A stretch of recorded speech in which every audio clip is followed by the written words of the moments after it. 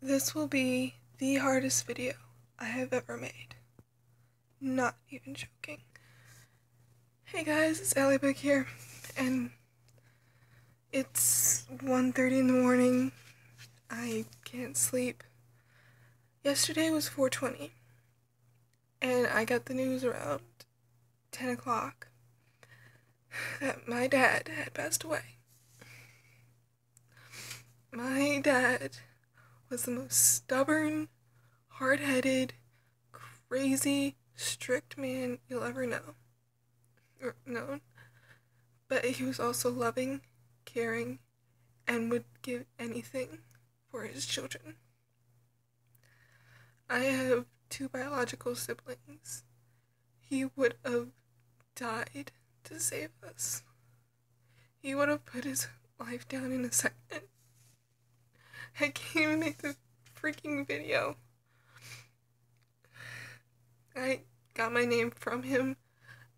I found out so much and learned so much from him.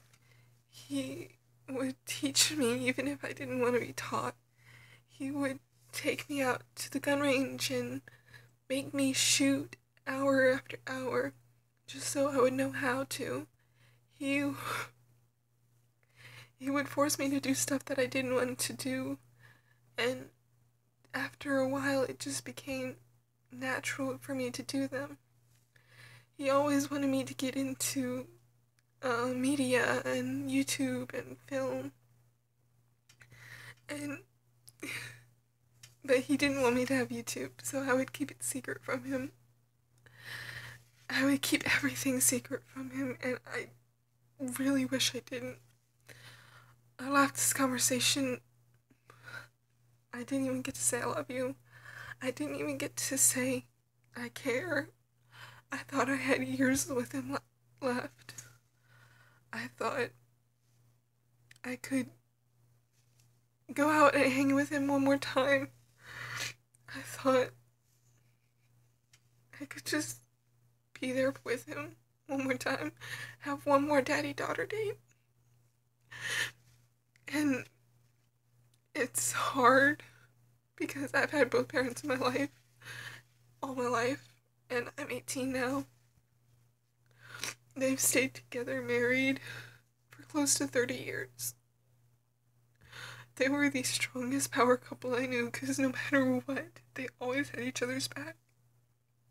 They always cared for each other, even if they were fighting. They would always go and see how the other one's doing. If the other one was in the hospital, that's where they were. And I hope to be like them one day. I pray I find a guy as good as my dad. And I pray so hard that my dad will actually like this person who I marry and who I live with for the rest of my life, because my dad was amazing. I might not have liked him. I might have had arguments with him. I might have had so much anger towards him at points where I did stuff that I really regret. But if you have your both parents or one parent in your life who loves you, who lay down their life for you, you should consider yourself very lucky. I took it for granted, and I really wish I didn't. Bye.